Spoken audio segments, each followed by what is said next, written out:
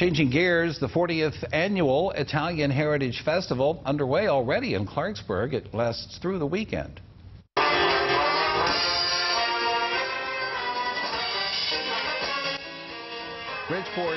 Bridgeport's jazz band took the main stage this afternoon, and more entertainment, of course, will follow all weekend.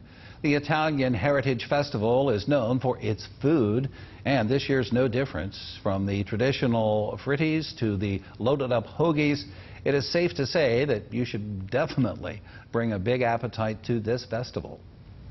So we all grew up, in this Italian environment, and, we learned to cook and eat and enjoy life. And this is just a good way for everyone to enjoy the heritage and keep the heritage alive. One of the newest things that we have this year that I'm really excited about is our former Queens display that showcases some of our past Queens from all 40 years.